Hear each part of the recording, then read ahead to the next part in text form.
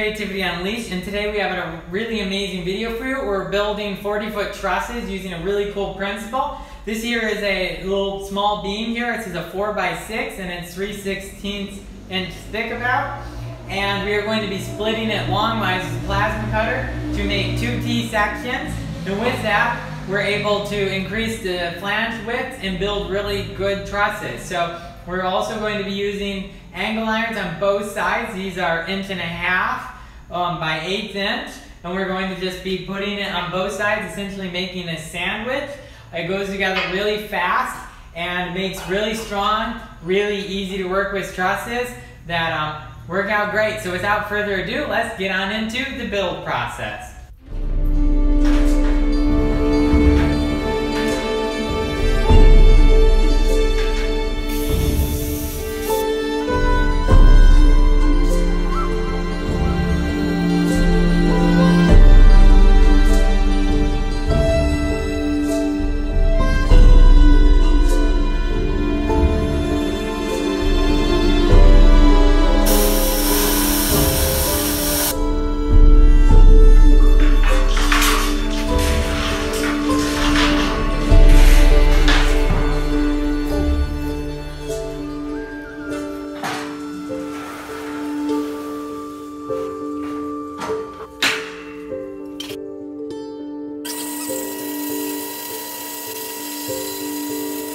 Alright, so we just cut an 11.1 degree angle here on the bandsaw, and we're going to cut it to length.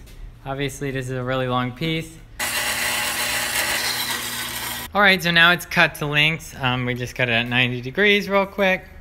I got it all clamped up so everything stays where it's supposed to be. And then over here on this end, it is cut at the 11.1 degrees.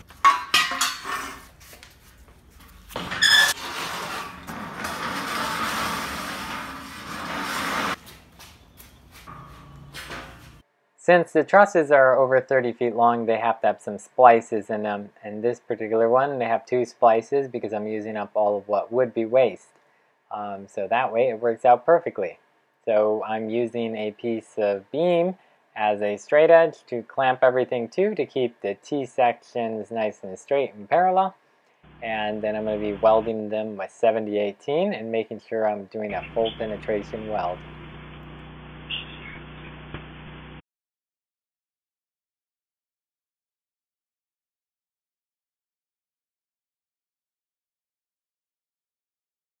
Alright, so here we have the truss laid out on the ground, and we're getting all of the angle iron webbing clamped into place. Since these pieces are so long, they tend to have to be straightened a little bit, so you have to force things to go where you want them to. So we ran a few string lines, clamped them in place with a few mag switches, and with that we're straightening things up, getting all the webbing clamped in place, and that'll help hold them parallel to each other. And we're just about ready to get this first one welded up, and we'll make sure everything is how we like it.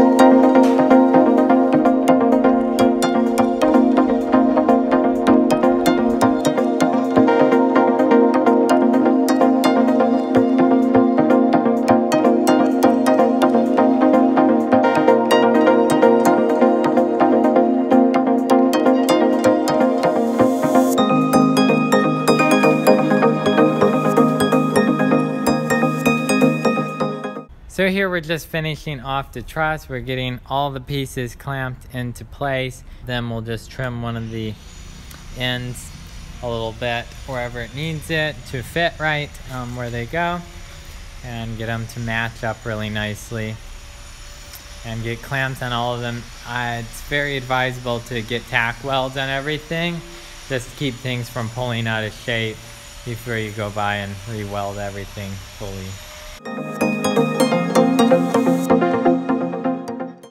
Just about all the welding on this project has been done with an inverter welder. This particular machine is a Thermalark 161. Now this particular machine is made by ESOP. I also really love the Everlast welding machines. They do incredibly well. I'm using a nice long 50-foot lead, which makes it incredibly convenient for when you're doing big projects like this, to just be able to walk wherever you like and pull the cord along. All the flat hand welding is basically being done with 1/8 inch 7024 electrode. They're really good because they put down a lot of metal really fast, and you can run them at a higher amperage. Most of this is being done at around 140 amps. And then of course the all position welds are being done with 7018, and that's nearer to 80 to 100 amps depending the exact scenario.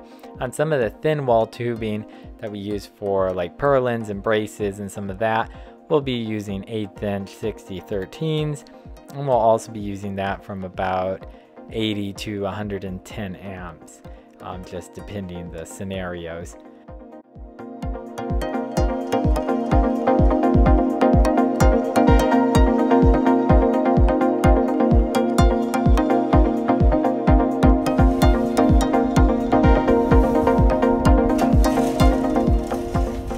Alright, so when you use a magnet that's more adequate to what you're doing, to show you how easy it goes. Alright, that's all there is to it. This thing's locked in place really well. This thing's not even moving at all. You can swing the truss practically around on it. Ready to get a weld.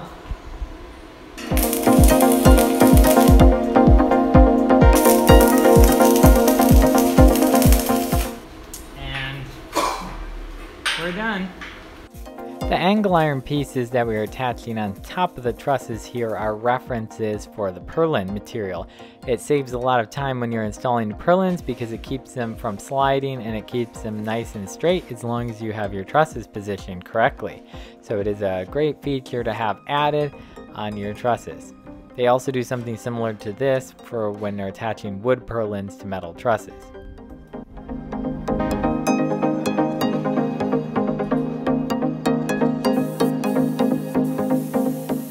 In one of my other videos, I built this 5 horsepower air compressor with frequency drive. It was quite a neat process, so check it out if you're interested.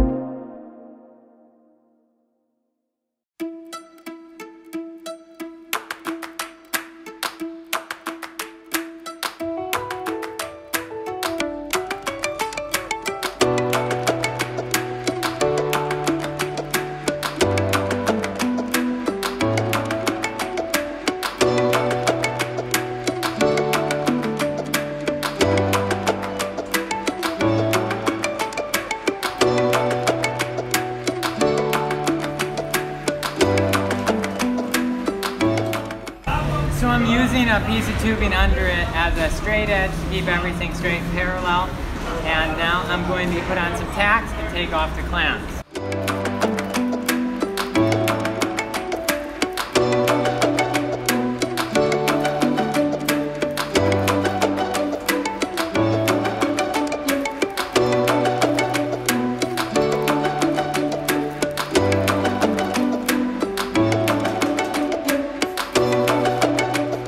Since the tubing is only 1.6 millimeters thick, it can be a little challenging to stick weld, but one technique that works very well is to turn the ampage up pretty hot and then just do really short bursts that penetrate all the way into it but don't stick around long enough to burn a hole. And that tends to work really well. So you can see you do get a little bit of some teensy gas holes and stuff in the weld when you do all the little starts and stops. The reality is, for most construction, considering how thin the tubing really is, you're getting a lot more metal there and it's not going to split or break.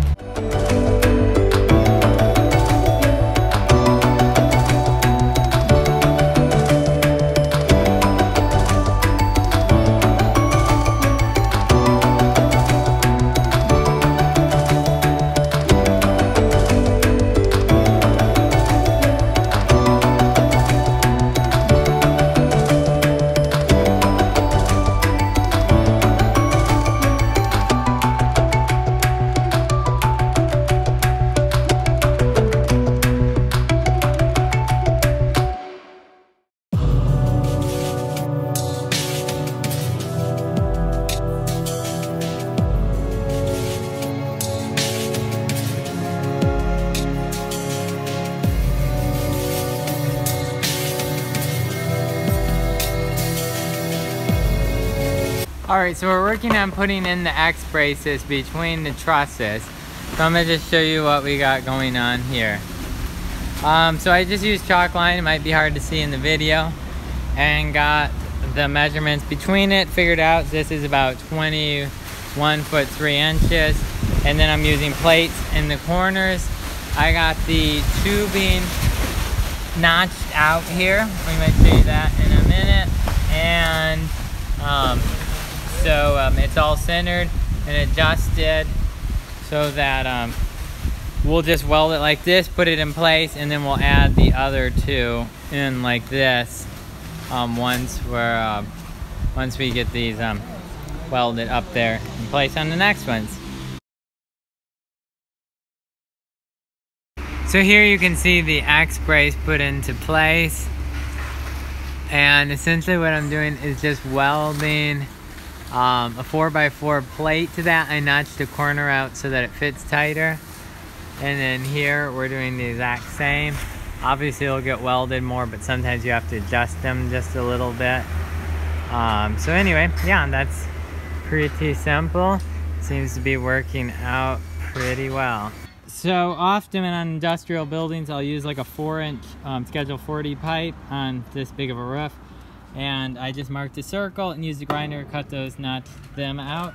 And now we're going to flip it and start.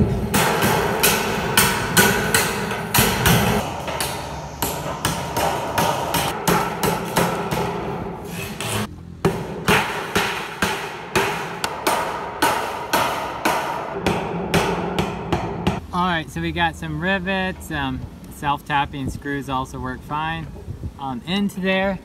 And now I'm going to put in a bead of caulk here.